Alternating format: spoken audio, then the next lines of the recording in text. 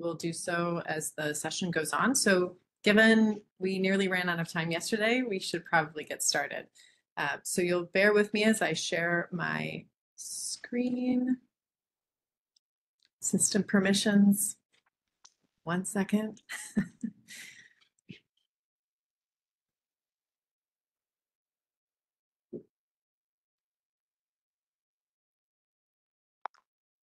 Dear.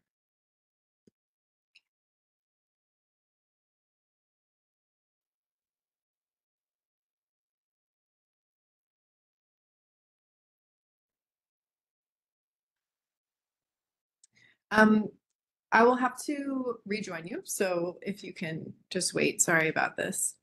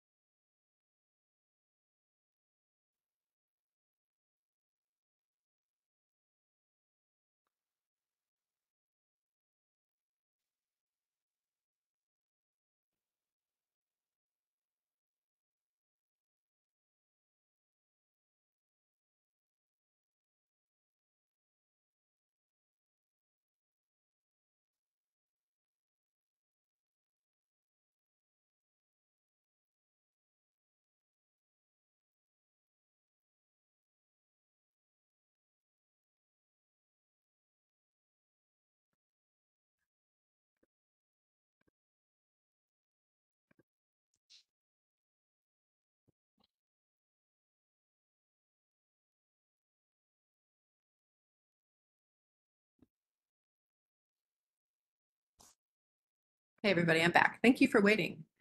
So I'll share my welcome slides.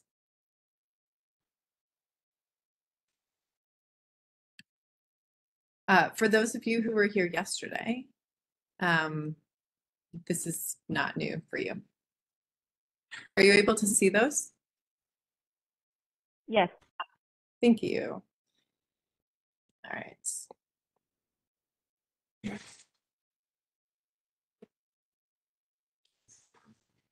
That's fine.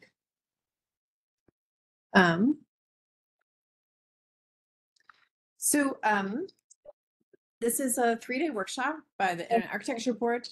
Yes. I didn't hear that, sorry.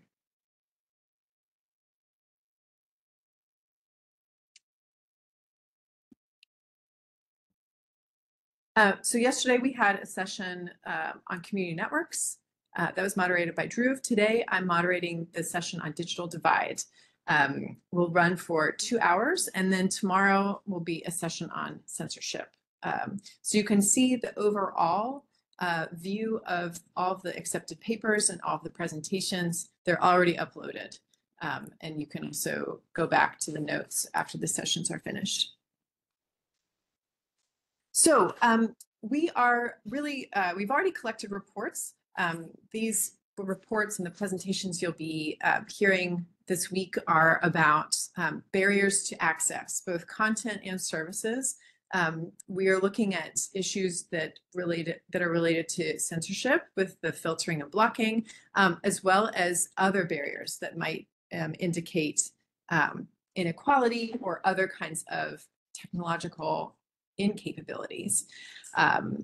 So we're trying to understand what the contours are of these problems, and then specifically, and this is where the discussion is going to be focused, how the IATF can actually work on this. And especially for today, because yesterday we talked about community networks. We have obvious ongoing work in that area from Gaia. Tomorrow we're going to be talking about censorship. We have obvious work in that area in various working groups and research groups, but the digital divide, which is the topic of our session today, is less clear where those discussions are happening, right, if at all. And so we're going to have to get really creative and have a lot of deep discussion about how we actually manifest some of this work in the IATF, which is really the purpose of hosting this workshop at all. So you'll see some of these sub-questions here, and hopefully we'll get to that after we listen to our speakers today. So we have a mailing list. You should all be on it.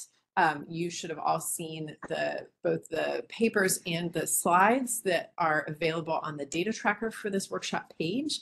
You can also access our ongoing report, I guess at some point in the GitHub. We are recording this workshop. The point is to, obviously record what is discussed. So we're going to be, so that's one.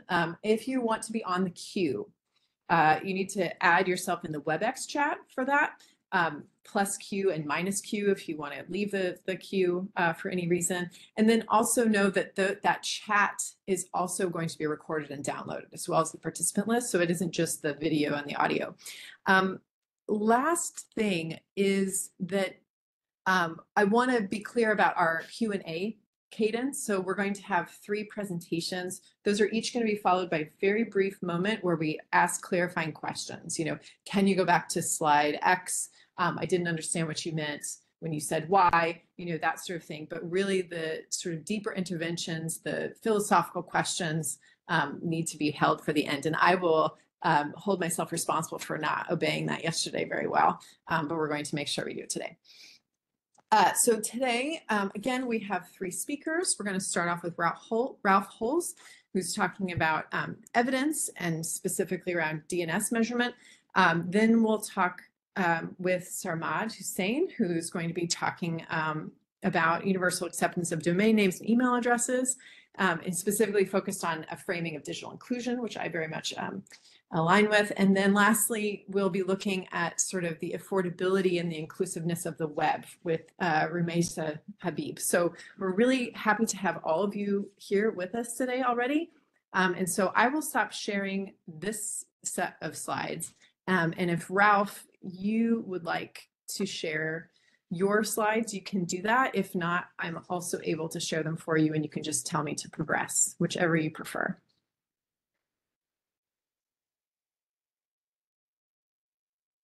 And you're on mute. So oh, okay, I see you're pulling them up. That's brilliant. Great.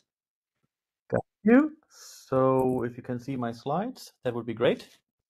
We can see them, yeah. Okay. And the audio is fine. Okay. Audio is great. Well, I'm ready if I can go. Yes, please do. Thank you for that. Yeah, thank you for having me today. So I would like to briefly talk a little bit about an expression of the digital divide, the example of Australia. It's a kind of roundabout project how we came to talk about this, but basically at some point we were wondering during the COVID pandemic, well, what happens to all these health sites that have to be accessed by citizens of Australia? And we already knew, obviously, that the further out you get in Australia, the more you get to the outback, the worse your internet access is. But we started to wonder, what about the server side? Is there maybe a disadvantage for indigenous populations in terms of not being able to access all government websites equally? Or in other words, does the general population have access to better, faster, and more convenient services maybe?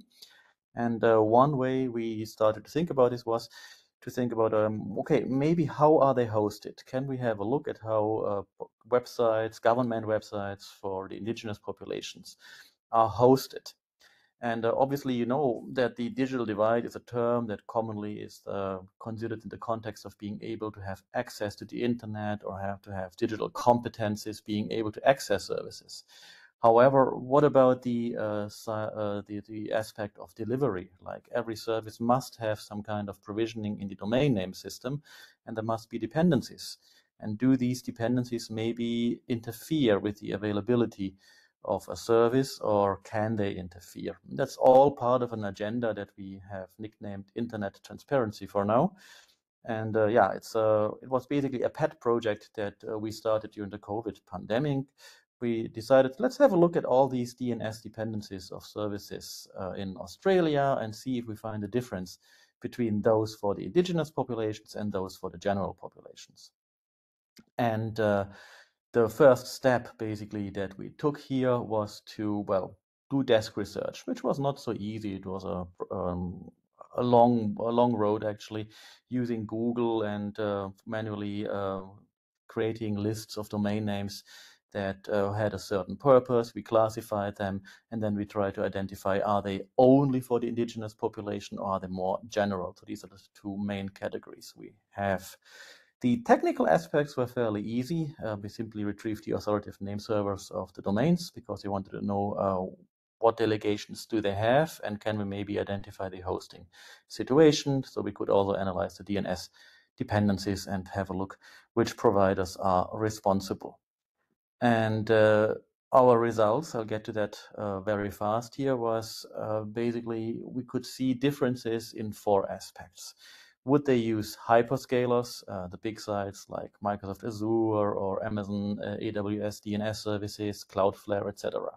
Or would they more rely on the domestic providers that exist in Australia? Or, interestingly, we found that some sites are supported by what we call, with more or less justification, government-owned providers. For example, we found that the Queensland University of Technology provides a DNS service to some government websites, which was a little bit unexpected because if you know a little bit about the educational system of Australia, then the universities are a little bit separate from the government, but at the same time they still belong to the public services. So we group them as government-owned providers with more or less justification. And one thing we already knew about from previous publications by colleagues was, is a site going to use more than one DNS provider or not? So a single DNS provider is always problematic because it can simply fail and then your website is not available. If you have multiple of them, especially if they're on different continents or have very different setups, that could be a real advantage for availability. And these are the differences we found. So to cut to the chase, we find some evidence that indigenous populations have access to services that have a different provisioning strategy. It is not super pronounced and just enough, I would say, to encourage us to continue with our work. Among the things we found, for example, is that there are certain leading providers. These are the big 5, 6, 7 names that everyone knows. And we found that they are more prominent for the general population. In other terms, a site that the Australian federal government, for example, provides is more likely to use one of those, whereas services for the indigenous populations, they tend to use fewer of these providers, and sometimes those that we call non-leading, by which we group the international small or domestic small providers. And they also, the 2 populations share a few aspects. For example, the huge providers are always used by about 50% in both cases. Again, with the caveat that we find a longer tail in the case of the indigenous populations. Not quite unexpectedly, the multi-provider strategy is really rare, but there is a difference. We found that for the general populations, you're more likely to have more than one DNS provider, whereas for the indigenous populations, we never found a single case where there was a setup that used more than one DNS provider. We also saw, that supports our previous case, we saw that domestic providers are more likely found for indigenous websites, and they're also smaller. The support that I earlier mentioned that comes from government websites like a university, etc., we only ever found that for the general population domains, where actually more than a quarter had such a setup, but never in the case for domains for the indigenous populations. On the whole, we also saw a little bit less diversity in the 2 populations, but that was not the strongest aspect. So with that result, I really need to stress this was a very early PhD work, a kind of topic that we chose because we could. And it was more of a pilot to figure out, is this actually worth going after? And the answer to that, to us at least, seems to be yes, because there are a few implications that we believe are going to hold. It's clear there is less redundancy in some cases, meaning that there is a higher chance of failure that may affect one population more than the other. We also think that this may have to do with the level of competence in the administrations, or the willingness maybe of an administration, or even the affordability for an administration to pay for larger providers. So the difference there seems to indicate it's worthwhile going after this.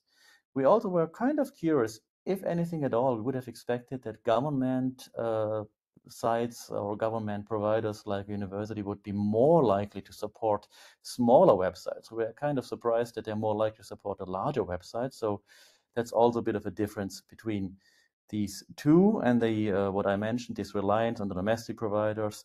It may all have to do with fewer resources. And by resources, I don't just mean finances and funding. I mean also personnel and staff that is capable of dealing with multi-provider setups, for example.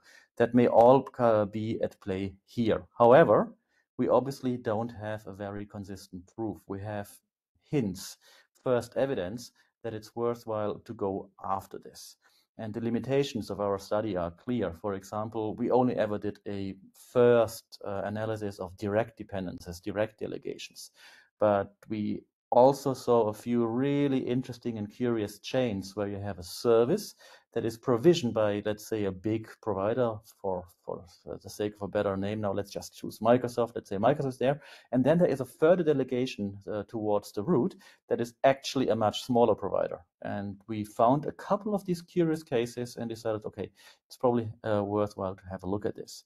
Also, we did this as a one-off during the pandemic. What we should have done, of course, was to track this over time, and we've done a little bit of work on this now. We're collecting data. Whenever you look at small populations, especially the indigenous population of Australia, which is much smaller than the total population, that means you have to deal with small sample sizes. So you have to take especially our percentage values, you have to take them with a grain of salt here, please.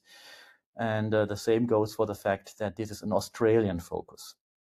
So when I presented this work at a workshop recently on what we call the responsible internet, there was some buy-in from people from other places in the world. For example, one researcher from Indonesia said they would love to replicate this kind of study also for a country like Indonesia that has 200 million people, I think, and also has quite a few vulnerable populations. So this is how the term vulnerable populations as opposed to indigenous population came in. The two overlap, obviously, but are not quite the same. And we also didn't go after other forms of outsourcing, right? So we could, of course, have analyzed the whois data and figure out, does an IP address actually belong to that provider, or has it been leased, or is there some other form of outsourcing going on? So on the whole, we think what we arrive at is we do find evidence for a digital divide. There is an expression of that. That's not entirely surprising.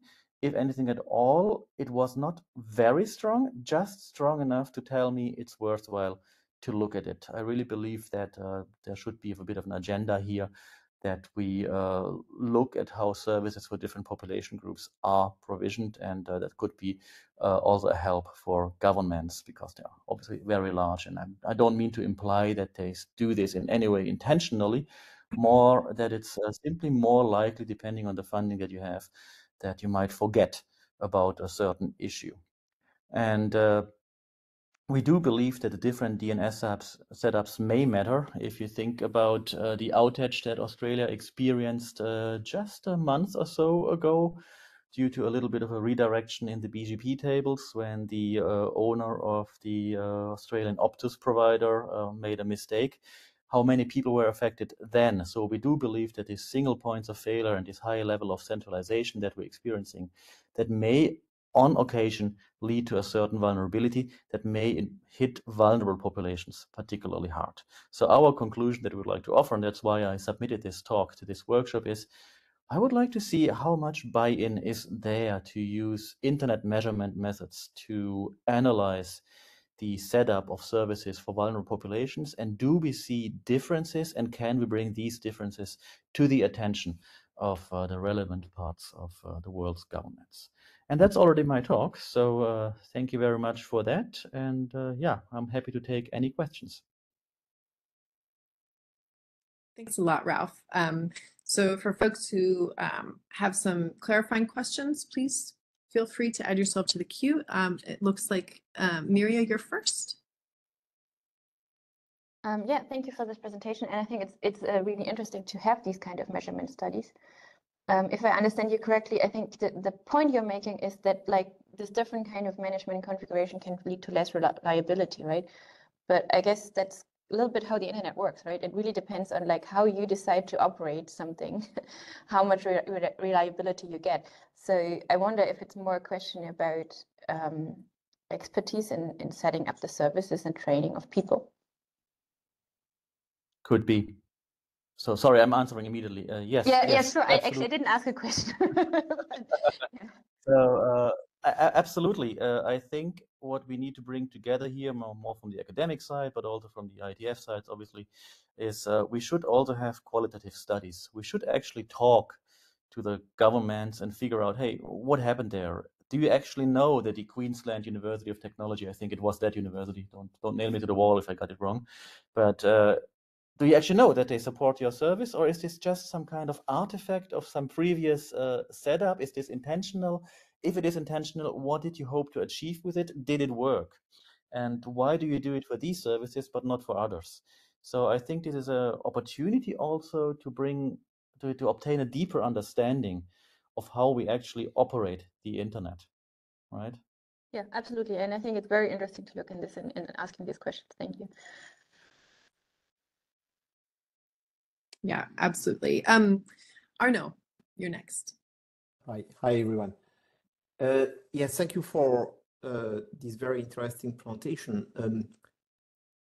I think I would like to continue on Mirja, in fact, on the intentional aspect. I mean, my really naive question is it that we end up in this situation because there is an intention to deserve the indigenous people in Australia, or is it a more naive problem that basically, I don't know, they are not paying enough, so they get what they get for the money? Or how would you, because I could see the point on the government is not supporting them. Are you suggesting this is intentional, or are you suggesting that it's just like a neglect, or it's just for my clarification to understand what you're Definitely not intentional. I do not believe that it's the intention of the Australian government. Quite on the contrary. I think it is simply possibly an artifact of the fact that responsibilities are distributed over many, many shoulders.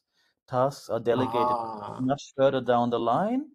And it's simply that a service that serves the most people tends to get more attention. That's a simple artifact of how humans tick. So I see. what I think happens here is it's like a smaller part of the population. They do have services, but they don't get the attention that they maybe could have if there were more of them. So no, definitely not intention. If anything at all, I would say the Australian government tries to make things better. Okay, that's more the sociological effect of a bigger group in a certain group of people. There's a bigger one. I got the same in some other contexts where some people said you better regroup all the smaller ones together, because if shit happens on the big one, you are sure that the attention will be on the big one and not on the other ones. Okay, so that's more of this effect. I appreciate. The second thing is between different countries, to be honest. Sorry? I would love to compare between different countries. If we see the same kind of artifacts in other countries as well, and then we could compare and do these qualitative studies. I had the context I got was completely different. It was in big companies. In the big companies, for example, take a large telco. If they centralize the services, if shit happens to one, let's say to France or to Germany, you are sure they're going to get the attention. If you try to do that, if Switzerland or Denmark has a problem, or Austria, it will be like, at the end of the pipe, because first let's fix France and Germany.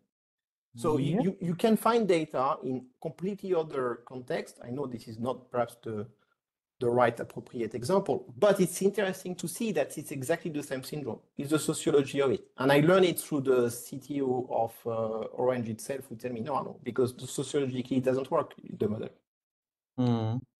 The second thing is a comment for later, is I again see the shadow of cybersecurity as a big complication for people to access the services.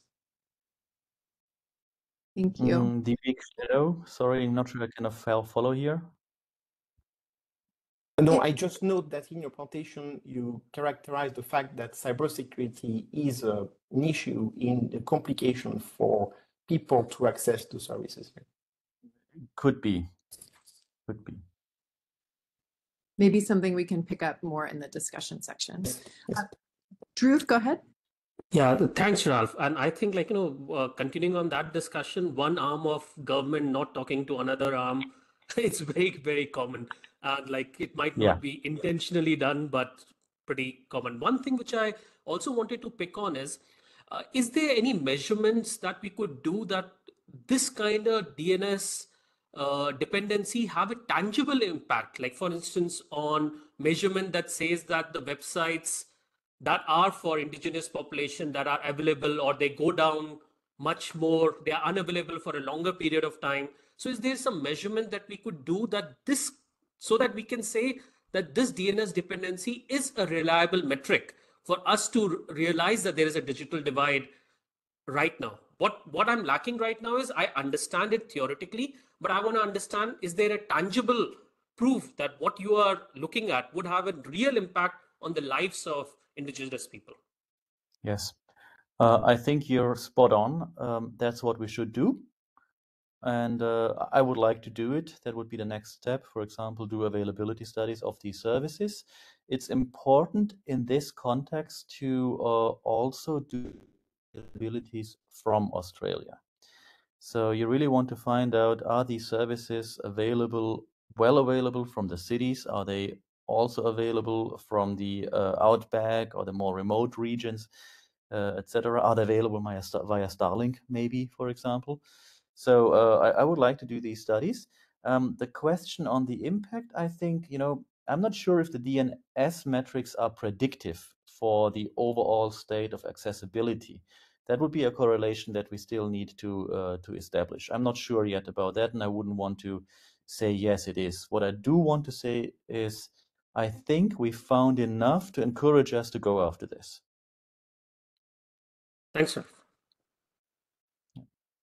Great, thanks. I put myself in the queue just, as this discussion has progressed a little bit, I think I'm maybe bringing together a few ideas that have already been said by others, but totally want to agree with you that there's a role for qualitative research in this area to really understand the underlying reasons, but I don't think that necessarily replaces the need for data, because, for example, the intention of the various agencies may not indicate bias, or may not indicate, malintent. But that doesn't mean that the overall effect isn't a negative impact, like a negatively impactful one because of bias, right? And so actually being able to, no matter the intention, actually demonstrate that there's a gap that further has an effect on inclusion, a negative effect on inclusion, and at the same time, like trying to trace back, what has actually gone on. Like those serve like two separate functions. I think you don't get a full picture without both. So I just wanted to say that. But Corey, you're the last in the queue, so why don't you go ahead? And also, before we get to Corey, I just wanted to point out that Vesna has a handful of very useful comments in the chat, so you should check those out. So Corey, go ahead. Thanks, Mallory. Ralph, just a quick factual question for you. You mentioned national and local DNS providers among your sample. But just to connect to yesterday's discussion, did you see any DNS dependencies that were served by community or cooperative networks that would suggest a deliberate choice of infrastructure with different values than public cloud scalability, as opposed to just an accidental digital divide? No, I followed yesterday's discussion a little bit. We didn't see anything that would have stood out as a community network in any way. We saw the classic small-scale providers, right? SME and a little bit beyond. We saw a lot of that, but not the community networks. Got it. Thanks. Great, wonderful. Thank you very much, Ralph. And so we will progress with our agenda. And I believe Sarmad is up next. That is right. Okay. Just double checking myself. And so also, Sarmad, if you would like me to share your slides, I can do so, unless you would like to do that yourself. Just let me know. I have them ready and available. Let me try if it works from here. Maybe not. So may I request you to please share? Thank you. Yes, absolutely. Just give me one moment.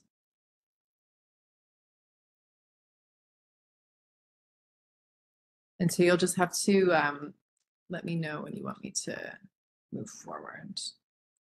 Sure.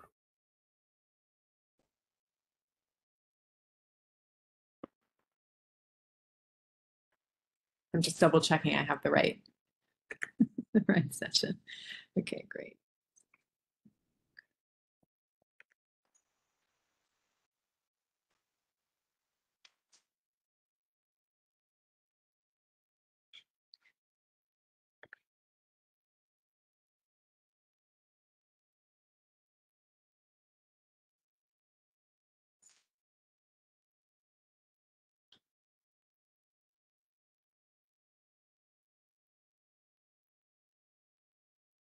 Are you able to see those slides? I am not able to. I see a. Okay, it's appearing now. Thank you. Okay, sure. All right. Go ahead. So thank you very much. So this particular presentation is on universal acceptance of domain names and email addresses, which of course is a key to digital inclusion. Next slide, please.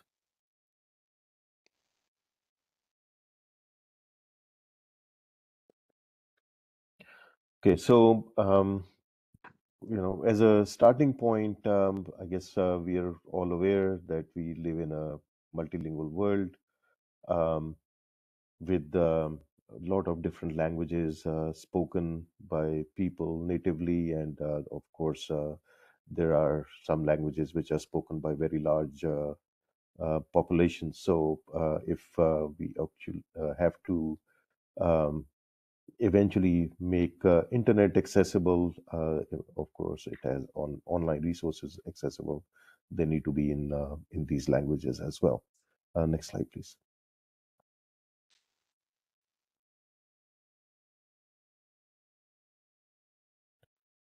So where we are is currently we have 5.4 billion people who are online today.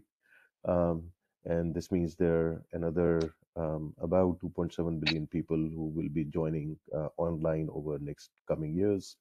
Most of these people who are going to come online will come online from Africa and Asia. And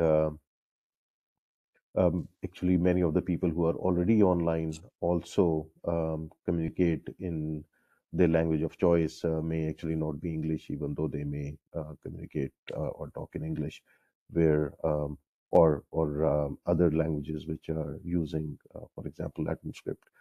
And then, so what this does is that it presents a significant business and social opportunity for multilingual domain names globally. Domain names obviously being a mechanism to access the online content in these different languages. So the domain names obviously also need to be in local languages. Next slide, please.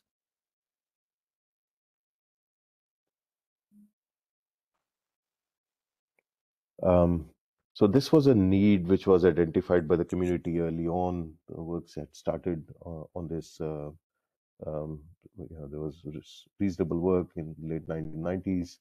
IETF, Internet Engineering Task Force, actually published the internationalized domain names, RFCs, in around 2003, which were eventually revised in 2010, which is called the IDN in Applications Standard, or IDNA 2008 standard, which allows for having domain names in local languages and scripts based on the Unicode standard. So that set up the basis on which domain names actually could then be implemented in local languages. Internet Corporation for Assigned Names and Numbers. It developed initial IDN implementation guidelines, in 2003, through which then the top-level domain registries started offering the domain names in local languages. But in most cases, the top-level domain was still one of the, I guess, earlier TLD strings, which included ASCII or letters A through Z for top-level domains. So the second-level domain part was in a local language, but the top level was still in ASCII. And then what, of course, was required was that a mechanism was needed to make the top-level domains in local languages as well. This was work which was done by the community, and eventually there were policies and procedures which were defined through which top-level domains were also delegated to allow for the complete domain name to be in local language. And currently there are 151 top-level domains covering 37 languages and 23 scripts, which are delegated. Next slide, please.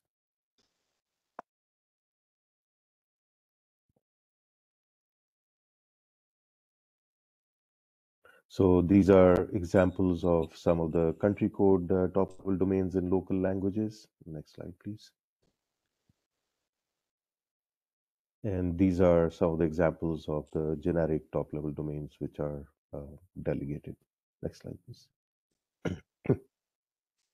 So with these TLDs now, it is possible to have complete domain names in local languages. Here are some examples of domain names which we've actually registered. And next slide, please. And what this also allows is to have email addresses which are completely in local languages as well, based on the IETF standards to support email address internationalization, which allows for now having Unicode mailbox names using IDNs on the right-hand side of the @ sign or after the @ sign, and Unicode-based strings for the mailbox names. It is now possible to have all these local email addresses as well. Next slide, please.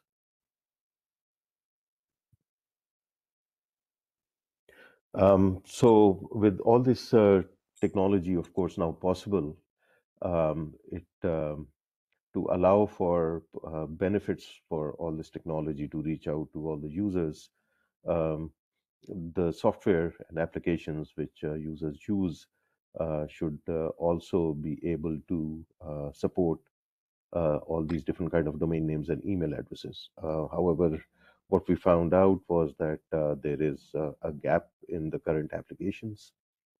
So in the second part of this slide, you see sort of a example of a newsletter which is asking for inputting an email address to subscribe to it.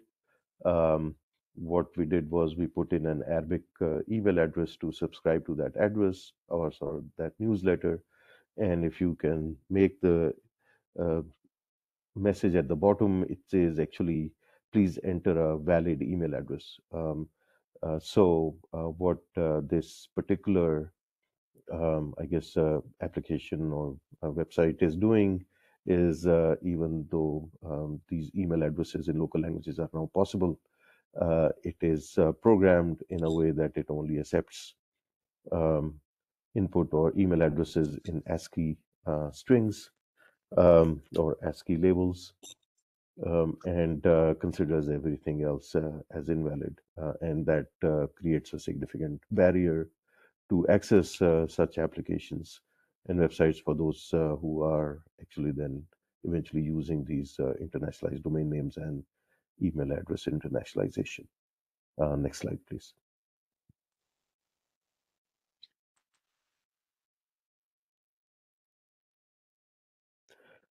So what we found out was that this problem is not only limited to internationalized domain names.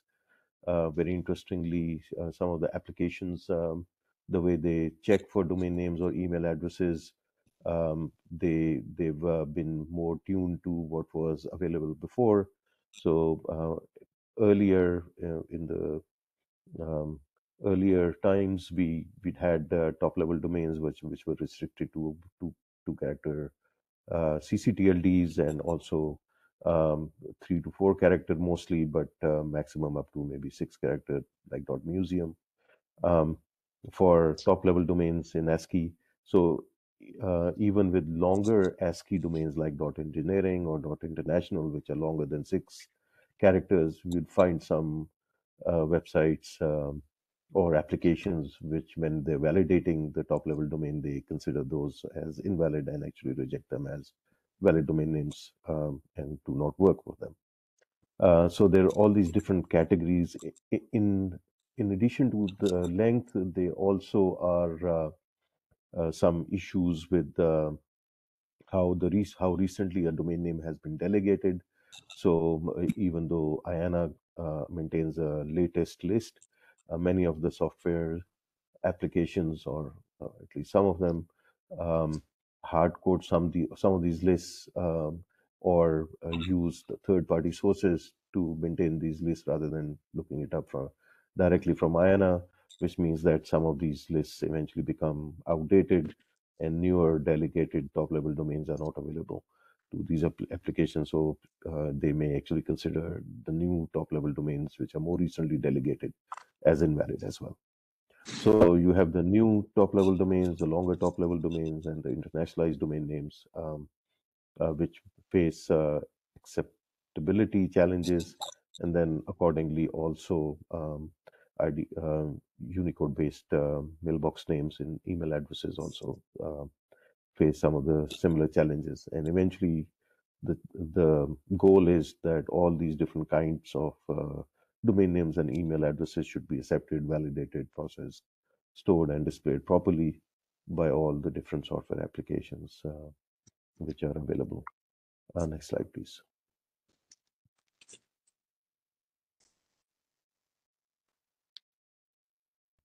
We've actually been doing some measurements as well, and we've have some studies which are available online. The link is below.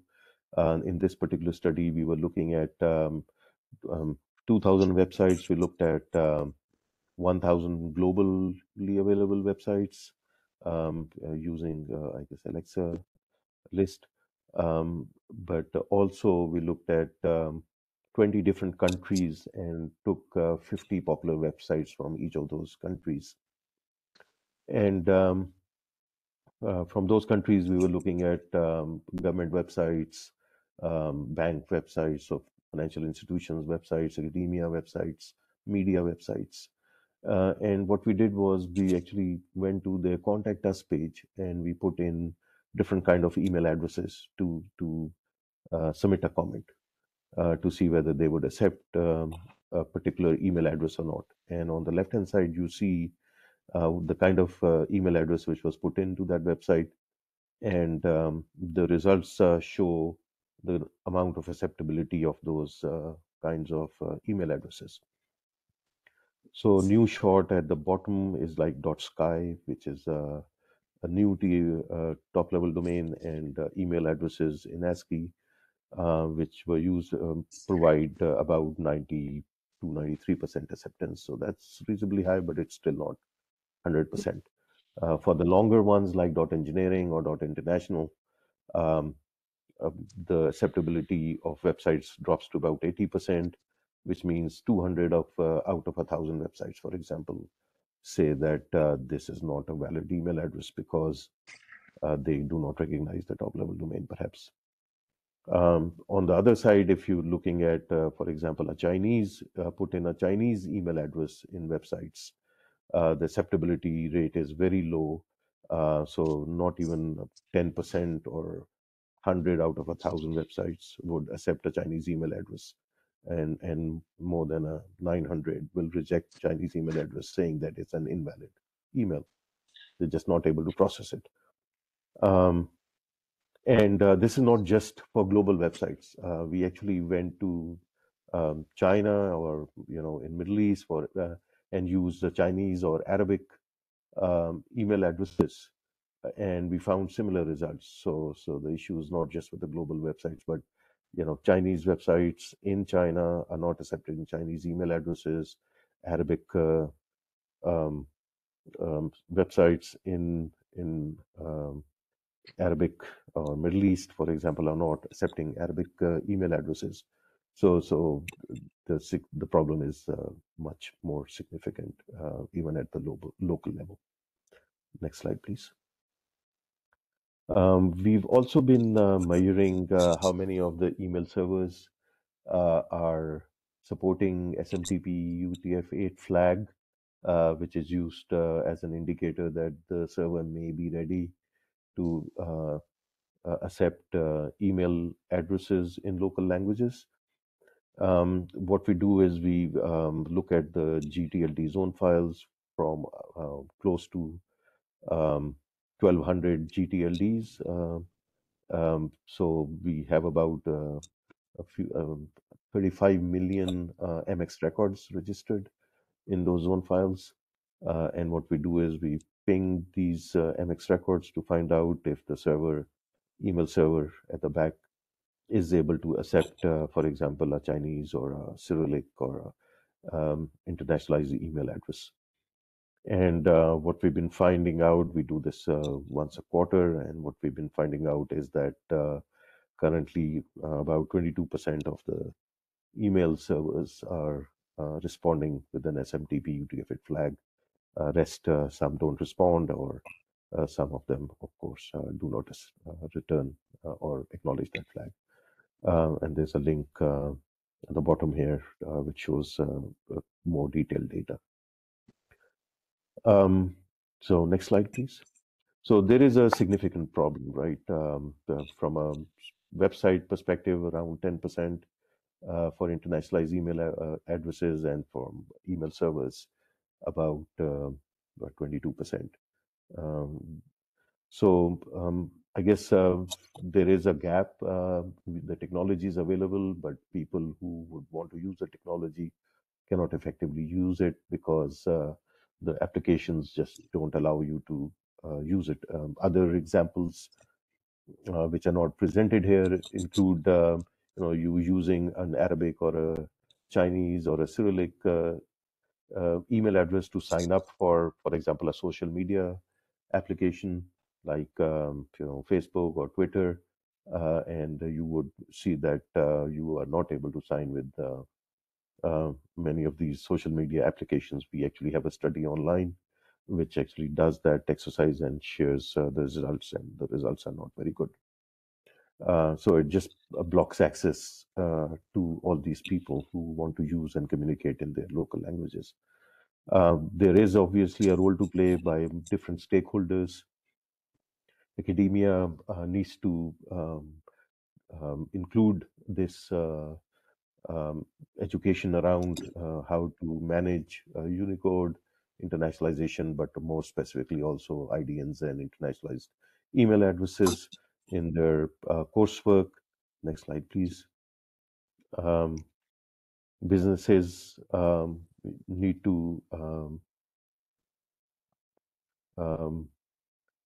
be a little more cognizant of these business opportunities in this area, but also updating their design, I guess, design principles as they develop these applications.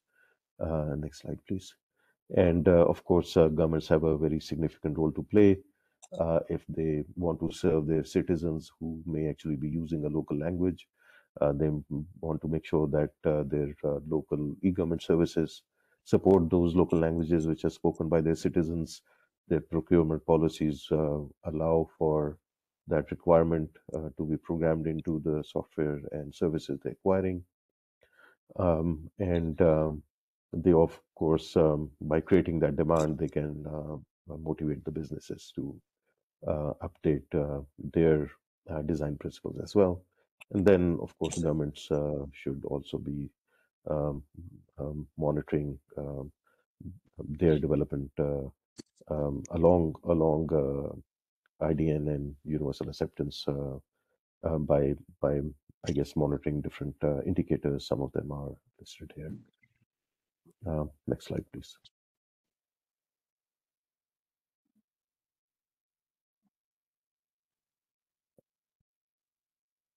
So if you go to UASG, which stands for Universal Acceptance Steering Group, which is part of ICANN community, usg.tech, you'll find many useful resources and studies which look at all the different kinds of software and how they work or do not work with these kinds of email addresses. And next slide, please. And there are additional resources which are available through ICANN as well, which are available online. Here are some links, and you can also get more information through these email addresses. And thank you very much. And it's back to you, Valerie. Thank you. Great. Yeah, thank you so much for this. I'm going to go ahead and manage the queue a little bit. I'll put myself in it first.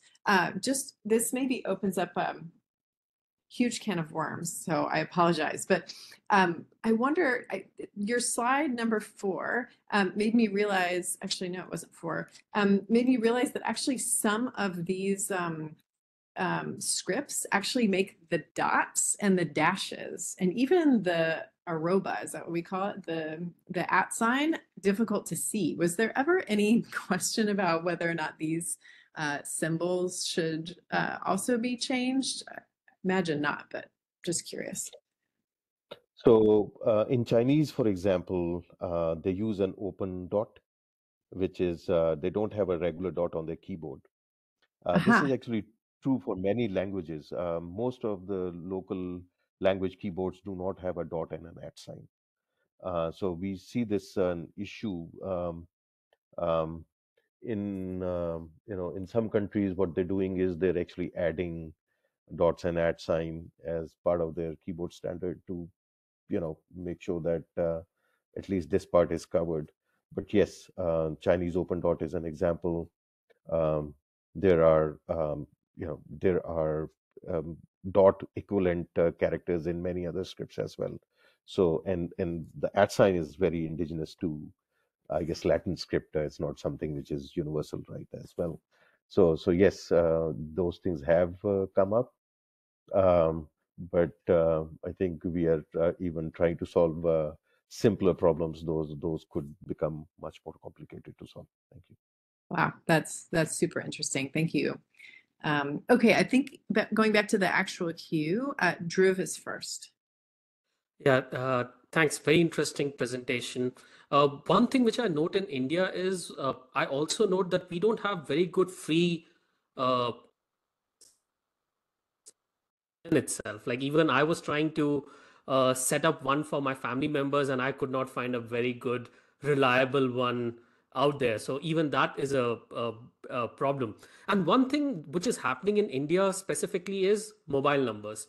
Every website now just asks you to use mobile numbers and OTPs for everything, which people find convenient, but at the same time, there are you don't have any anonymity anymore. Privacy is going away. Everything is so tightly linked to a mobile number and your KYC, etc. But that's a trend I wanted to share, at least in India, that people, though we want email to succeed, people are in fact going away from email.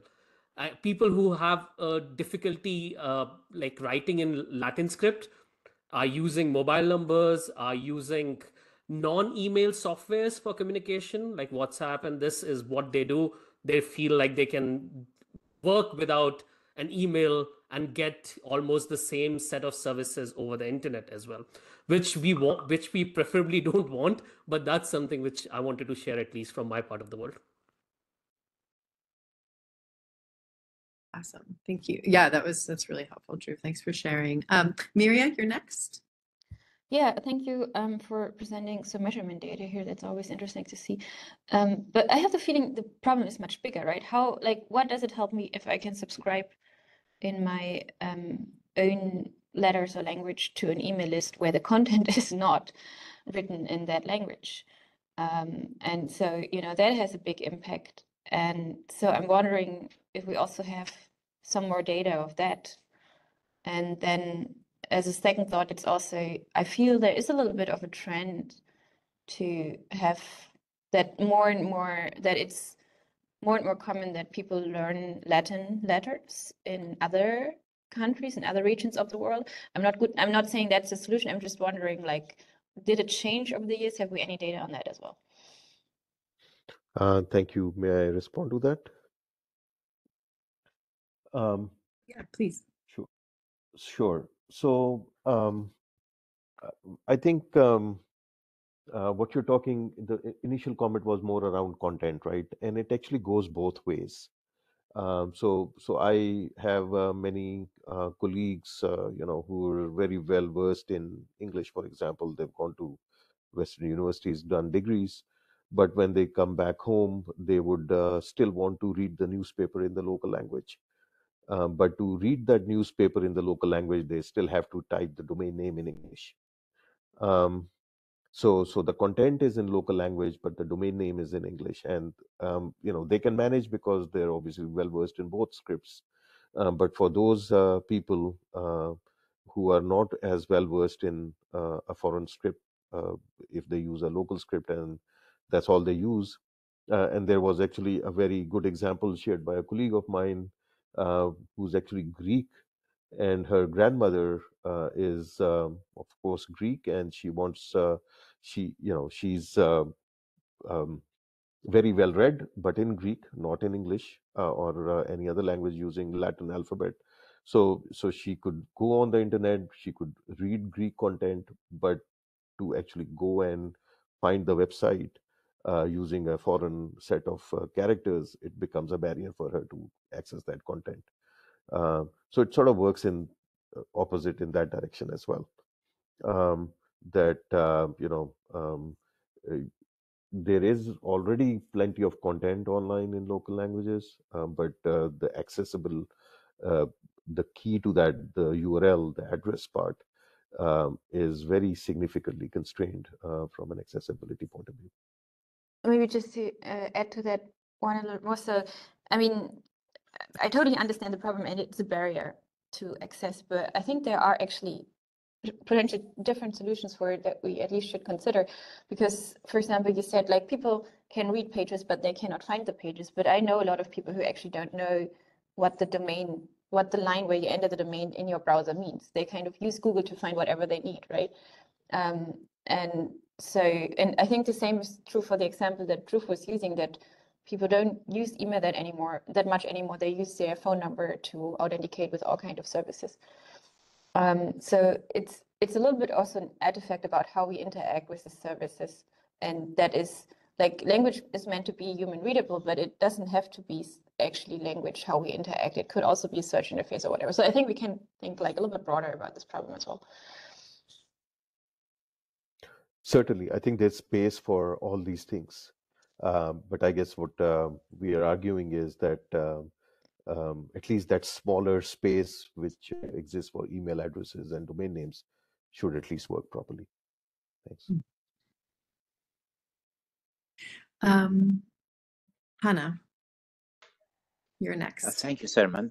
Thanks, Sermon. I have a question also on the data, particular to email addresses and subscriptions. When looking at the websites, did you take any note of the systems that are these websites are built using content management systems, or if they have reused libraries for email verification and so on? Because, well, that can be an area where we can work on very quickly. Yes. So yes, we did. So for example, one of the constraining factor we found out was, we know that about 40% of the websites currently are hosted on WordPress.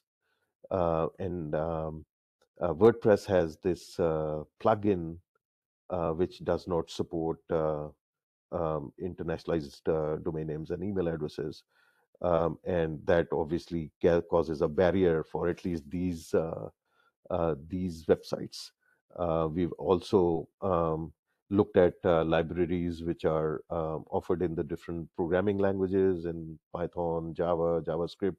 The link I shared towards the end of my slides, you can actually go to that website and look at the analysis we've done for programming languages, libraries, uh, um, authentication tools, content management systems. We've also looked at social media applications. And so there's a host of these studies which we've done, and we've actually documented, what works and what doesn't work and why. And we have actually found, so there are, for example, some libraries in Python. Well, Python 3 now actually has the IDNA library is now compliant. But Java, for example, there are multiple libraries. Some are not compliant. Some are compliant with IDNA 2003, which is the older version, and therefore probably not recommended. And there's obviously still some libraries which are compliant with IDNA 2008.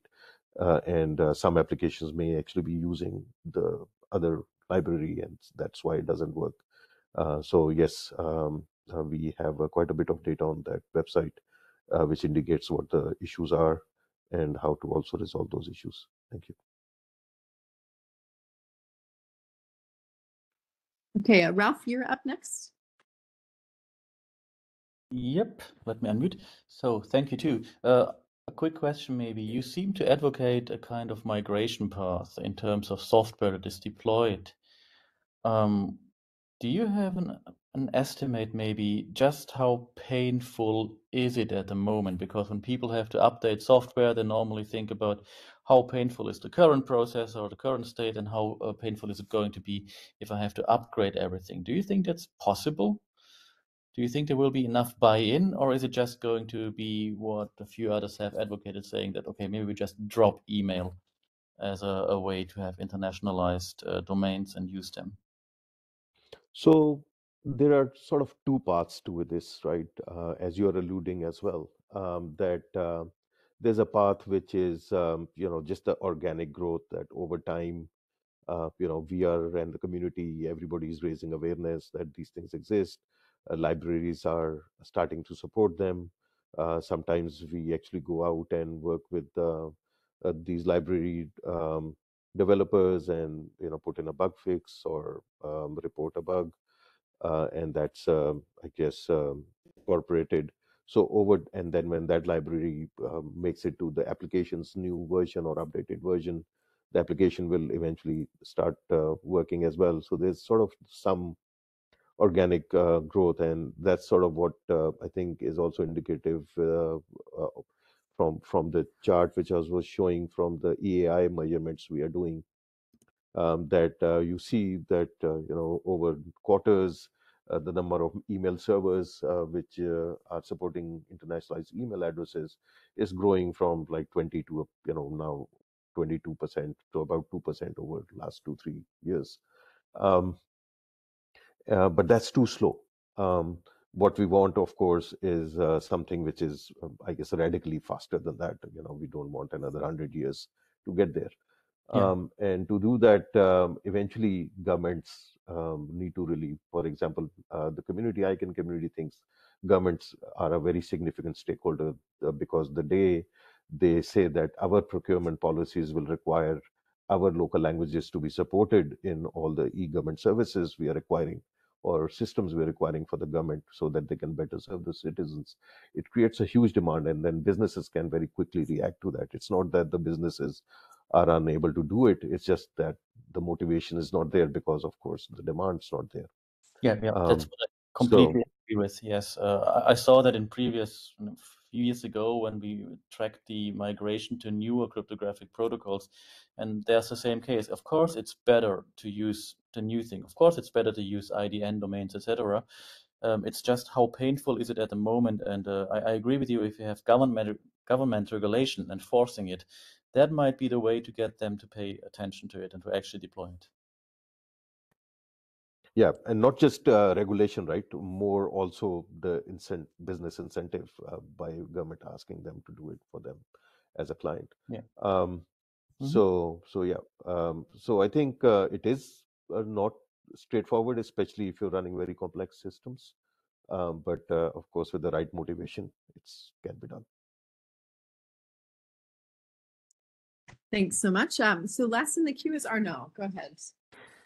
Yes, so thank you for this very interesting presentation, and I understand your intention is to first of all keep the basic at work, which I do understand. I do understand absolutely the migration pains because for reasons in my own career, on how painful it is to migrate all of these things. And anyway, my point is a different one. My point is that unfortunately this internationalization, which is desirable, has helped one category of people who are the cyber criminals because they have such a rich set of characters now.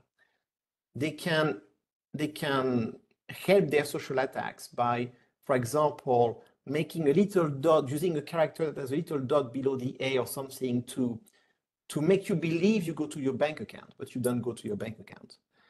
And I find it like an unfortunate complication in this whole story, because imagine elderly people and other people who are not paying attention, who are just tired or whatever, that will click because they miss this little dot or this little subtlety on the character that they just don't see. And I find it like a real danger for the adoption. And for me, that's a real obstacle as part of social engineering attacks to the access of the service. So is this something you've considered, or you have data on, or just naive?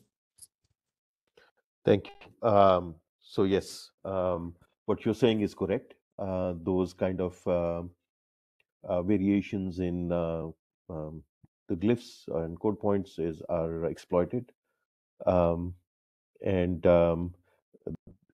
I would also say, yes, we've actually, ICANN with its community has worked very significantly to address this through two measures. One is to actually get the right data, and then also to have the right set of policies and procedures.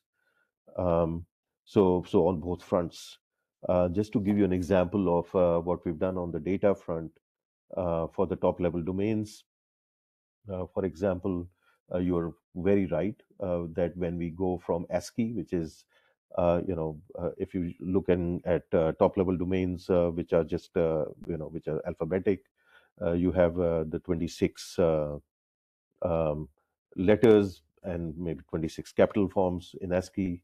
So that's 52 letters. But when you go to Unicode, you're talking about 150,000 letters. So that's a huge leap. So for top level domains, we've actually done a very a very careful process where we include one script at a time. We've actually worked with all the different script communities over last, I would say, 10 years, from 2013 to now 2023 and now 24, where for each of these scripts, we actually put a panel together. Just to give an example, for the Arabic script rules for developing top-level domains, we put a panel together which had about 30 plus members from 22 countries, which were using Arabic script. They all came together, looked at all the different characters in the Unicode Arabic code charts, and actually devised very detailed analysis of which code points should be used, which shouldn't be used, which could be considered confusing with others to the extent that they should be, quote unquote, what we call variants of each other, and what are some other rules to constrain. For example, in Arabic, if you're familiar, there are optional diacritics used, and this team suggested that diacritics should not be used in domain names because they will cause unnecessary confusions. So for the top level domains, we do not allow diacritics, for example, because based on that assessment from the community. So we've done this community-based analysis of the scripts by these script communities for all the different scripts which we are including for top level domains. And this work has taken us 10 years, and I've shared the link in the chat, but it's very interesting work. We not only document the solution in what is called the label generation rule format, which is RFC 7940, but also these communities document a very detailed document sharing their design decisions and why they considered something allowed and not allowed, or allowed in certain conditions. So there's a wealth of data which has been generated by ICANN community to address these security concerns, precisely to address the concerns you are raising. And I'll share these links in the chat. Thank you. All right. Thank you so much, Sarmad, and thanks for everyone for engaging in the discussion. We will come back to this after the final talk to discuss in general all of the presentations. So please, can I invite our last speaker? Would you like to control your own slides, or would you like me to present for you? Yeah, I'll control my slides. Give me a minute. Great. You should be able to if you have permission on your desktop. Okay. Right. A bit of a permission issue. But would it be okay if I rejoin? Yes, yeah, that's no problem. I had to do exactly the same thing at the Yeah, beginning. one sec. So yeah, go ahead. We'll see you in a Right moment. back.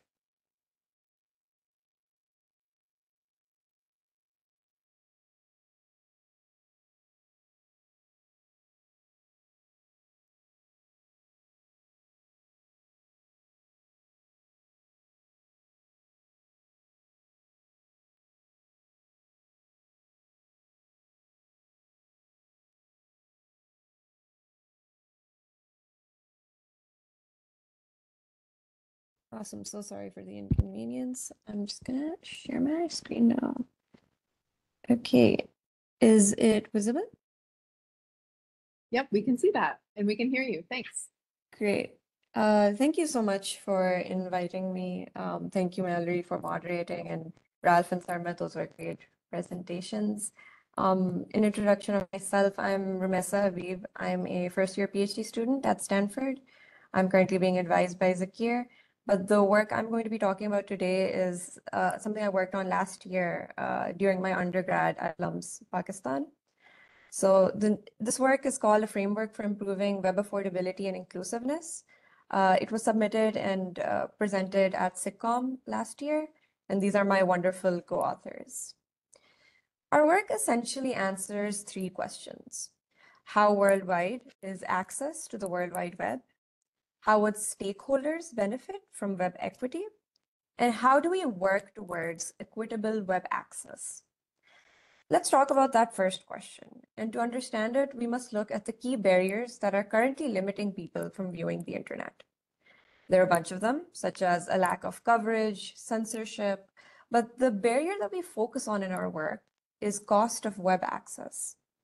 This is defined by two things. Firstly, broadband price, which is how much it costs a user per byte, and web page size, which is the total number of bytes that a user must buy in order to access a web page. We know that cost of web access is a key barrier because of a survey conducted by the World Bank in 11 emerging countries, which showed that nearly half of the respondents had difficulty paying for their mobile data usage. This trend isn't getting any better though. As we see an increase in the complexities of user experience, we find that web page sizes have been on the rise, while broadband prices have been largely stagnant. This means that each access to a web page has become more and more expensive. Access isn't equally expensive everywhere, however, as we see variations in both broadband price and web page size. So we analyzed broadband prices across 206 countries using the ITU dataset, and we measured and analyzed the web complexity of the Alexa top 1,000 sites across 99 countries. This culminated in a total dataset of around 72,000 web pages. Zooming into broadband price, The UN Broadband Commission considers broadband in a region to be affordable if it costs 2% or less of that region's gross national income per capita. We found that 94 countries don't meet this target for a 2 GB data-only plan. As for web complexity, we also see some discrepancies, especially across developing and developed regions. So I'm just going to be talking about non-cache page sizes. We have some analysis for when we also consider caching in our full paper. But yeah, so in developing regions, we find that the average page size is 2.87, which is larger than what we find in developed regions, which is 2.64 MB. And this is basically telling us that the most popularly accessed sites in developing regions just tend to be larger in size. This is alluding to regional differences in what websites we're accessing. And I have some work on public websites when we can see this clear discrepancy when we're talking about region-specific web pages and how they're less likely to be optimized. So to quantify affordability on both these fronts, broadband price and web complexity, we devised a novel fairness metric called the PAW index. And the intuition behind it is that it's essentially telling us the reduction required in average page size in a region to equalize web access around the world. So a PAW of greater than 1 would indicate unaffordable access. So things need to be optimized here. As you can see in this graph, with the red dotted line indicating a PAW of 1, a lot of developing countries currently don't meet this target. To be more specific, 48 out of the 96 countries in our dataset have a PAW of greater than 1 for at least one plan. So now we know that this is an issue. We can talk about how stakeholders would benefit if we addressed it. Let's talk about the more obvious stakeholders, which are the users. Do they want their web pages reduced? Because there is this inherent trade-off between quality of a web page and number of accesses. If you want more accesses, you're going to have to be served a lower quality, reduced web page with lower sizes. But do users want that trade-off? To answer this question, we conducted a user study with 100 participants, and in which we showed them 10 web pages with varying levels of reduction. We found that a significant number of users were actually willing to trade off web page quality for an increased number of accesses. And again, a more detailed analysis of this can be found in the full paper. There are, of course, other stakeholders here. So for example, website operators and mobile network operators. And we believe both of them stand to benefit as we are lowering the barrier of access to the internet, leading to more users coming online and increasing revenue for them.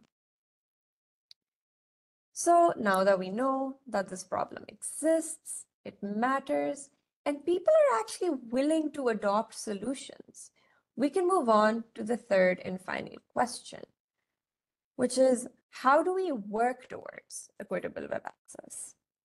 And here I introduce our solution framework, Affordable Web for All. AW4A is a transcoding service which considers both affordability and the quality of the web page. But before I get into the details of AW4A, what went wrong with prior work? Essentially, they suffered from some inherent design flaws. A bunch of them broke pages, rendering them completely unusable for the users. Some of them lacked web developer consent in a way that impacted revenue in the form of ads and just breaking the pages so they couldn't be used for their intended purpose. Moreover, Facebook Free Basics violated net neutrality principles. In fact, it was banned in India for this very reason. Google Weblite broke end-to-end encryption because of the way they used proxies. So, considering the weaknesses of prior work, we settled on two main goals and principles. Firstly, we want to adapt sizes based on affordability. And to do this, we find the target page size by using PAW index, the affordability metric I introduced earlier. Secondly, we want to consider user privacy and web developer consent. And to do this, we do transcoding on the server side and without the usage of any proxies. AW4A is essentially just solving an optimization problem, which aims to maximize page quality given a page size constraint.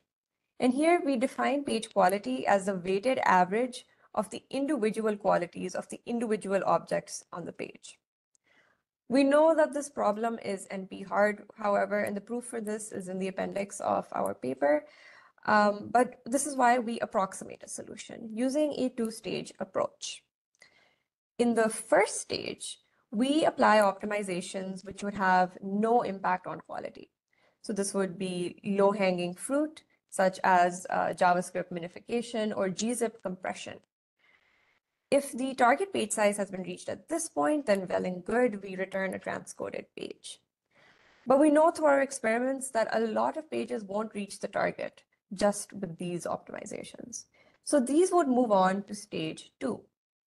Here we apply optimizations which may impact quality, such as reducing the quality of an image or debloating JavaScript. And since we're impacting quality here, we want to do this in a strategic fashion. So let's zoom in a bit on stage 2. For stage 2, we devised and implemented 2 algorithms. Firstly, we have grid search, which is a naive brute force approach. And essentially, it's searching a discretized space of possible optimizations. This results in high quality web pages. However, it has an exponential runtime, which means it's not very suitable for more dynamic pages that may need to be transcoded more regularly. Which is why we also have a heuristics-based approach, HBS, which uses a set of heuristics and results in slightly lower quality pages as compared to grid search, but it does run in linear time, so that's a big plus. I won't go into details for the heuristics, but I want to give you a sense of the intuition. So we consider 2 image heuristics, area on the web page and bytes efficiency. For area on the web page, as you can see here, finer details like the wrinkles on the flag tend to get lost in smaller images. So we prefer to reduce these because changes to it would be less visible to the naked eye. Secondly, we consider bytes efficiency because in our experiments, we found that some images just tend to handle reduction better. This can be a product of like how they're encoded or just different colors that are used on them. But what this essentially means is for the same change in visual quality, we found that some images would give you a greater bytes reduction. So we would prefer to reduce those images. Again, I won't go into heuristics, but I can attest to their effectiveness. In our experimentation, we found that half of the pages that we reduced with HBS maintain a quality of 0.98 or higher. We also conducted a small-scale user study against 2 alternate solutions to reducing web page sizes, Brave and Opera Mini, which are browser-level solutions. And we found that users slightly preferred HBS, even though it gave you slightly more reduction. So we found that it was strictly better in these cases. So in conclusion, we show that lack of affordability is a key barrier in accessing the web. Users are willing to trade quality for quantity of access, and there are practical solutions to improve affordability. You can contact us here. That's my email address, and that's the email address of my co-first author, Sarah. You can see our source code for our implementations of HBS and grid search at the following link, or check out the full paper for more details, such as about caching and a bunch of other results that are pretty interesting. Thank you so much for your time. Thank you so much. Excellent presentation and paper. Would folks like to enter the queue? Dhruv, go ahead. Yeah, hi, very interesting presentation. Your paper is excellent. One thing that comes to my mind is also, is there a correlation between basically what I mean to say is like, what will be the tangible difference once this has been implemented? Why I'm asking this question is especially like in my part of the world, I see the amount of data spent on website would be very much limited compared to apps, for instance. And even if we reduce the data on some website, would it actually lead to tangible change in the life of people who have issues affording this thing. So could this be easily applied to apps as well, or it will be very difficult to do it? That part I wanted to understand. Would your research lead to good stuff even in the application sites? Yeah, just like first talking about the first thing, ads are definitely a part of the objects we can optimize. I think I shouldn't have stopped sharing so I can, 1 second. Oops, wrong.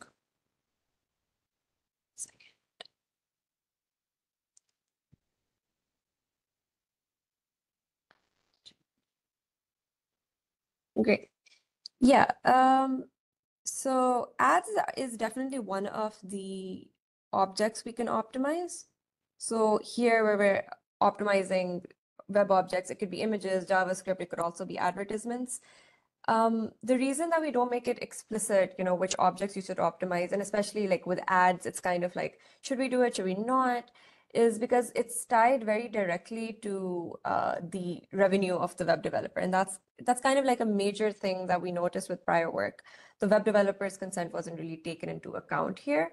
With solutions such as Brave, it makes sense that you would want to remove these ads, but then it's like, these trade-offs that you're not sure you want to make here. I do think that there would be a tangible difference. I'm sure in a lot of countries, developed countries, maybe not so much, because at least in the US, there's this trend of having like unlimited data plans, in which case it doesn't really matter too much. But in a lot of developing countries, like we could see in the World Bank survey that I referenced in the beginning, or the user study that we conducted, it was conducted in Pakistan. I guess that's some insight that I should have mentioned before. People do want to make this trade-off because they do find that their data plans are limited. These approaches could be mapped to applications, and that's definitely like a really good point and an avenue for future work that we've been thinking about. Because more and more people, for example, like YouTube and Facebook, we use the app more than we do the website. The concept, I believe the algorithms that we use could be mapped there. There would definitely need to be a lot of implementation changes to get it to that level, though. But you raise a really good point. Yeah, thanks. No worries. Yeah, I was actually going to say something similar, because I know that's one of the main reasons why people use ad blockers, right? Is they don't want to pay for the pleasure of being advertised to. But I guess I would modify then my question slightly.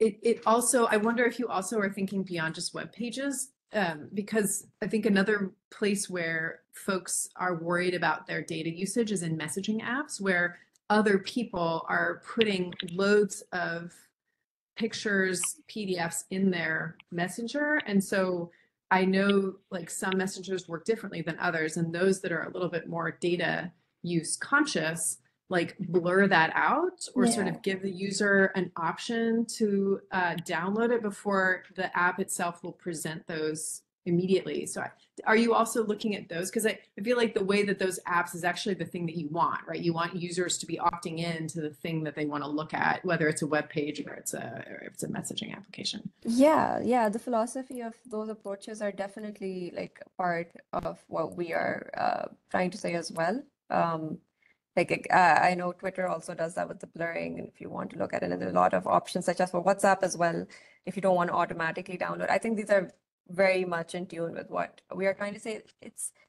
And these are things that I believe developers just need to be more conscious of. And while we do provide this sort of like package solution, I think the main insight of our work is this is something that developers just need to think about, even if they don't use our solution, which I'm sure doesn't work for a lot of things such as like apps or like these messaging sites.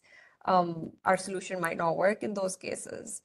But it's also, we're providing this measurement to show you, hey, you have these potential users, just make these small changes and they can come online. Thank you. And in the queue next is Machuki. Hey, Machuki. Mallory, and thank you for the presentation on my side. I have a question with respect to, I think it was on your second slide. You referred to this as broadband. Sorry. you refer to this as broadband, but from my understanding, when it comes to broadband prices, there are two sort of variants to this, which is fixed broadband and mobile broadband. And what users tend to be more sensitive to is mobile broadband, because that's where it's charged or billed, has billing caps that are based on data bundles or packages that are data driven, as opposed to fixed broadband, where you have fiber and the costs tend to be based on a monthly usage of a particular capacity that you have. But I'm curious to see whether in your research and based on this statement here, it's actually looking across both mobile and fixed, because I do know there are some countries where they also have fixed connectivity. I think South Africa was one country where that was a major issue around fixed broadband that had data caps. But I don't know whether the other countries that you may have seen that have a similar approach to billing for fixed connectivity. Yeah, in our work, we limit ourselves to mobile broadband. So the particularly these three plans that we see across in all countries, which is the data only plan, data voice low usage, data high voice usage. And these were like defined by the ITU, so we borrowed off of the definition for broadband and the prices from there. There was the option of considering fixed broadband, but we felt that mobile usage, especially in developing countries, is more, it's just much more common. In developing countries, we don't see much usage, in a lot of developing countries at the very least, we don't see too much penetration of fixed broadband as compared to mobile data. It's just something that's more accessible. So that's why we limited ourselves to mobile broadband. That's helpful. Thank you. Yes. Great. So it looks like we've drained the queue on this particular one, but so I'll have you stop sharing. So yes, we'll all get back into the big room. Turn your cameras on if you don't mind, if you'd feel comfortable doing that, because now is the time where we want to have a broader discussion, keeping in mind these questions of, you know, what can the IETF do about these things? And I also want to highlight just how different, but also so perfectly on task everyone's presentations were, right? We first talked about this issue of barrier to access being the accessibility of the service itself. And then we talked about even the accessibility of then the content and the technical issue behind that. And then we ended with this really excellent question around cost. Like, is it really sustainable? So there are more, maybe there, if we had, you know, more presentations, we could cover all the ground. So maybe there's also a question of, you know, what's missing, what we haven't discussed. But again, like very, very curious, everyone's thoughts on what could be done. Where should this work continue? And you can continue to use the queue as you have been, so that we can make sure everyone gets a chance to speak. And we have roughly, you know, 40 minutes for this discussion. Okay, go ahead. Yeah, we'd love to hear your reflections on this. Yeah, so I'm of the opinion that I think these conversations should, while a lot of them are springing from, you know, technical researchers, I don't think it ends there. I think a lot of these issues need to be brought forward to a governmental level, because at least through my research that I've noticed that a lot of these problems are systematic, and a lot of people just don't in these positions of power don't have this technical awareness for it. So there's kind of this bridge that needs to be there's this gap that needs to be covered. And I'm ready to like brainstorm how this can be done, because we have so many different like landscapes on how technology works in so many different countries. And while we do have like internet standard for some things, it's like you just when you speak completely different languages, how do you bridge that? And that's my thoughts on this.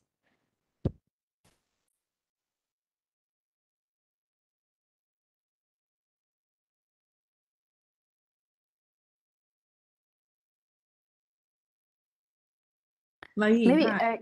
Never. Yep.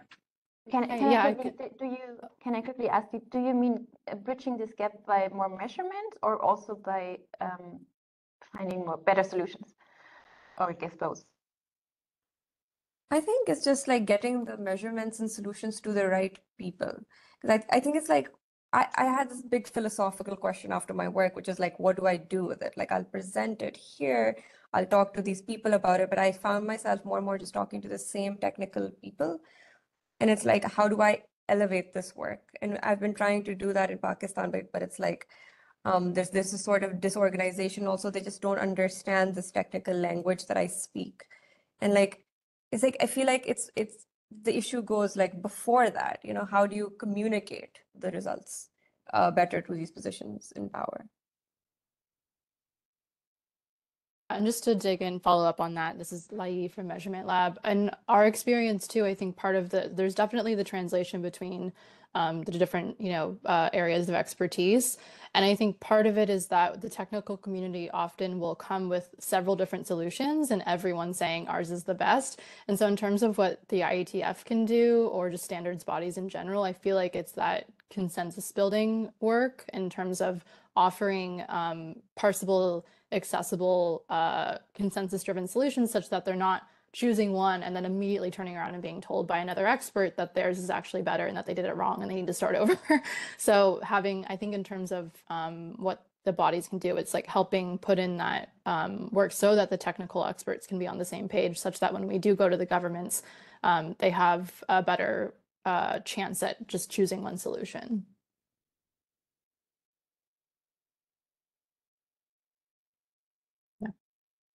Looking at the queue, Arnaud, go ahead. Yeah, I think there are a couple of ideas, for what concerns what the IETF could be doing. I think there are a couple of issues here that are popping up.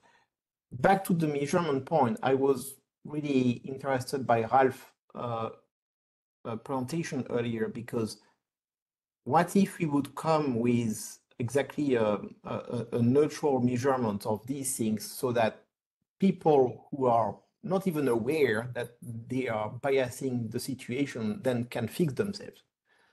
And developing such an index or measurement is not easy at all, and could be a work on itself.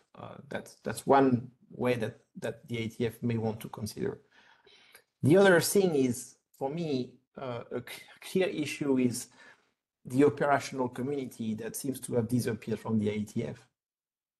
Here, I think there is a more fundamental problem, because a lot of the issues are about migrations, about how people operate, how people manage, but these people are not in the IETF anymore.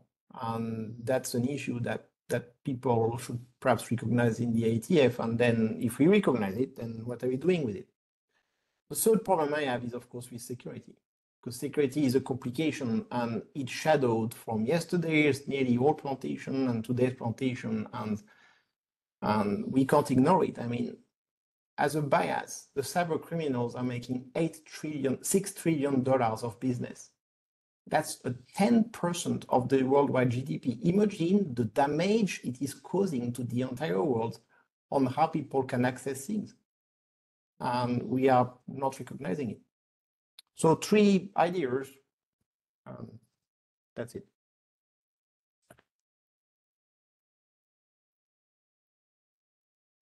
Okay, thank you. Anyone else want to jump in a discussion? Do you want to? Yeah, Mitsuki, go ahead. Okay, there you go. So I wanted to respond to Ramisa's question around what do you do with this? I think it's a very valid question. And in the work that we've been doing at the Internet Society, one of the things that we came to learn quickly is that when we speak tech to business and policymakers, we sort of lose them within the first 5 minutes of the conversation. And so we need to sort of understand how to speak business and policy through the data that we collect from the work that we do from the technical work. And so it sort of needs to, we need to sort of get to a point where we are telling those stories using that data. Like, can be understood by the target audience we're trying to speak to. And we've tried this to an extent. I'll not say we are 100% successful, but to a certain extent, we are successful. I'll give an example. We've been trying to report on something called government mandated internet shutdowns, which also create a barrier to digital divide, get more people to, have lower their interest in adopting the internet for things that they want to use at a critical level. We were trying to understand what's the best way to communicate this. And we came up with something we call the net loss tool. And the net loss tool is sort of trying to calculate what's the cost of an internet shutdown. And the moment we presented this, showing the government, whenever you have an internet shutdown, this is the cost that you have on the internet economy. This is how much foreign direct investment you lose. This is how much you lose with respect to income that people who are depending. And then they were able to pay attention to, oh, okay, so these internet shutdowns do actually have an impact on the economy. And it's going against, what really we are trying to work to sort of work on. So it's trying to look at the data that you have and see how we actually turn this into something that can actually be of relevance to the target audience we're speaking to. So it's really not something that we are accustomed to as techies. I think we sort of get lost in the data, but it's also a skill set that we need to develop or work with groups that are actually very good at doing this. And so that's something I'll encourage you to sort of keep thinking at the local level. I think in Pakistan, I would encourage you to look at we have a Great Internet Society chapter there. Maybe there's conversations that you can have with them to start that there. But also, I think at the IETF level, I think it's that bringing together various stakeholder groups that can help interpret this data into something that can speak to different target audiences.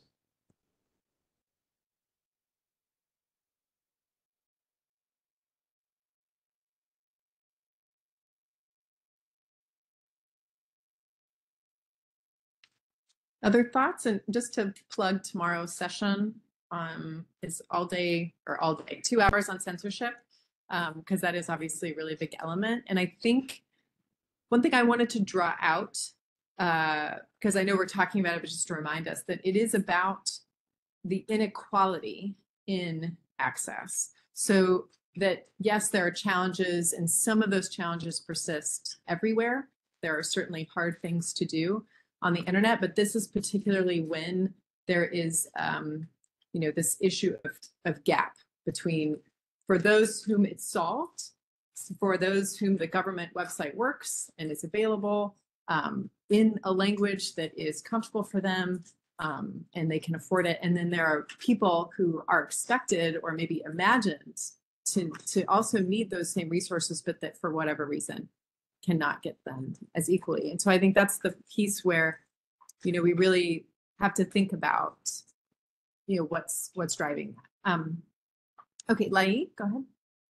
Yeah, this might already exist, so this might just be my own ignorance of the IETF, but I was compelled earlier by the mentions of the need for field work and maybe other qualitative studies to help kind of contextualize some of the research that's being done. And so just maybe providing basic frameworks for different kinds of studies to consider. So even if it's not, not saying like the IETF should pivot and be a totally sociologist organization, but, to have maybe basic checkpoints that people can incorporate into their research such that it always has that contextual framing, and then there's more of a standardized way, because I find that in a lot of like SIGCOMM or IMC, it's a lot of ad hoc trying to kind of add context based on the researcher's own resources. And so maybe if there's a more again standardized framework for how the technical field can approach field work, maybe there can be more that comes from it.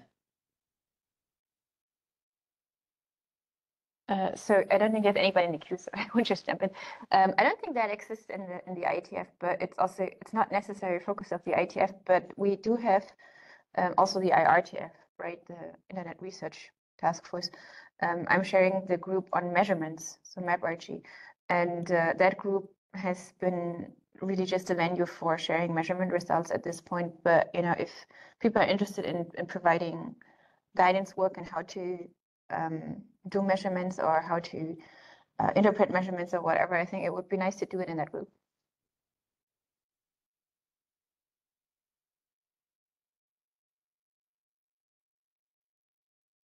Arnell, I think you just joined the queue, right? Or you closed the queue? Sorry. No, I'm just trying to verify that it wasn't Lai, Yes. who I think was in previously, and it's you that's new. Go ahead. Yeah, that's a new one. Yes, in fact, to continue on that, I'm wondering, are we leaning to the idea that maybe it's premature for IETF, but there is probably a lot more for IRTF here? Because I must say I have a lot of sympathy for what Michuki has explained on how to tell the story. And of course, the chord that hits a nerve is, of course, the money, right? So I find it a very good strategy. Thank you for sharing, Michuki. But yet, are we in a position to pose the problem and to elaborate a story? And I think we are not there yet. And maybe we need a bit further IRTF work before we get anything on IETF. Just my naive position here at the moment. Happy to be proved wrong. Yeah, and I would like to reply to that because I was one of the people on the IAB who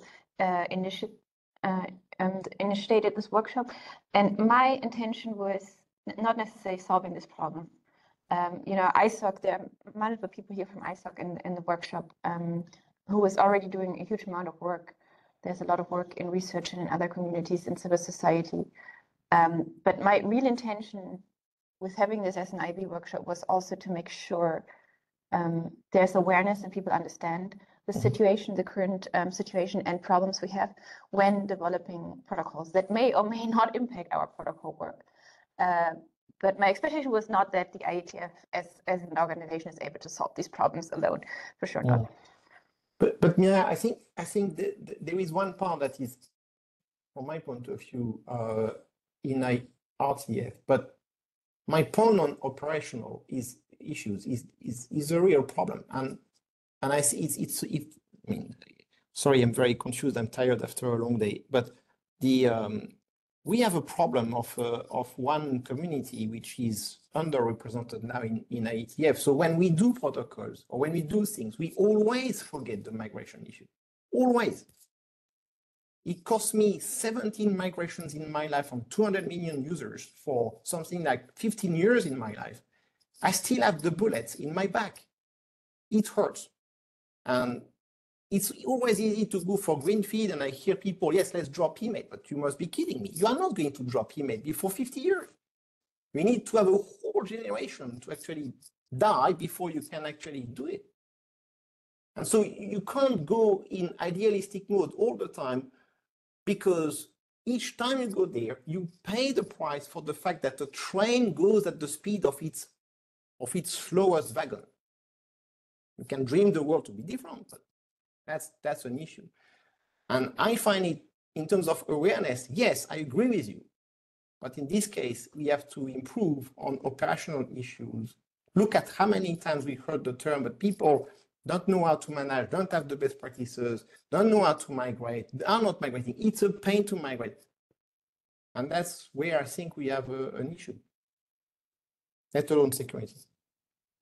So one of my comments, I think my comment is, it's just about what's hard, what's easy, and then what gets left behind. Because I think one of the, from my perspective, one of the major fail points of a forum for standard setting that is in the context of free market capitalism, right, is that a lot of what gets implemented, a lot of what gets focused on is really driven by market. So the incentive, right, is that, this will, companies have an incentive to do it this way. And what I mean by it is maybe both, actually, to bring in Arnaud's perspective, both designing and developing the principles of the protocol and how the protocol is designed, and then also there's an expectation that it will get implemented. And especially the latter is where the IETF believes that the market will sort that out, right? We're not protocol police, there's no expectation that you can force that sort of implementation. But I think the real issue with that, and what we're talking about with digital divide, but also in general, this whole workshop on barriers to access, is that these barriers tend to be, they exist sometimes because, right, of inequalities, because of the market, because there's no money to be made. And so they're left behind. And so if we rely on the same logic of developing by market-driven, profit-driven sensibilities, and also then implementation, it's just going to be so difficult. So I was really moved, actually, by Sarmad's presentation, because you find slide after slide after slide of things that need to be done, boxes that need to be checked by a variety of different agencies, by a variety of different folks to make this actually work.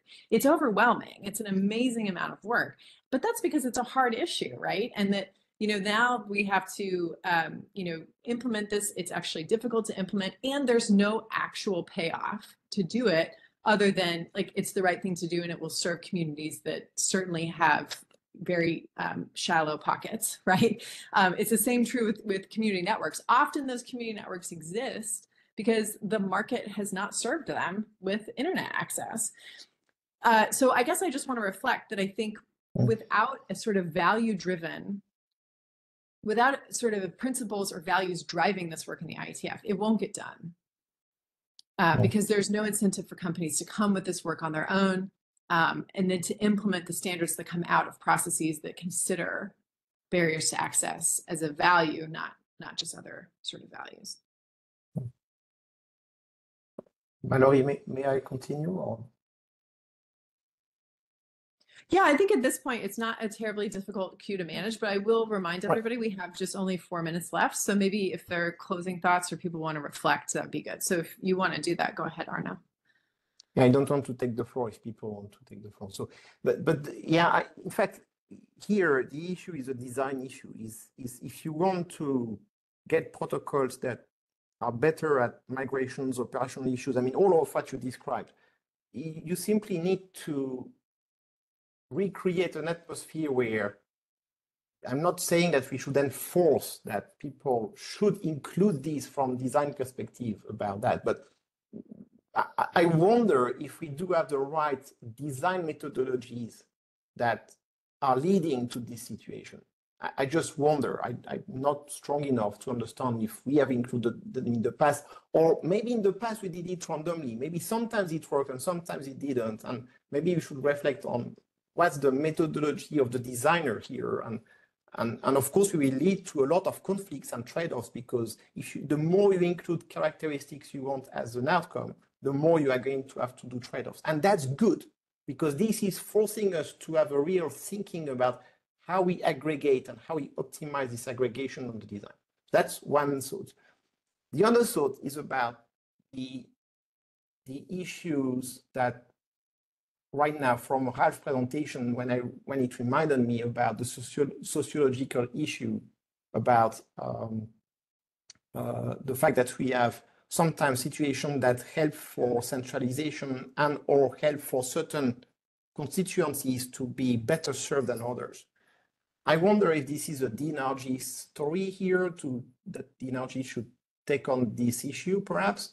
I'm trying to bucket to break the problems we are facing into buckets and try to see where those buckets could go. That's all what I'm trying to do.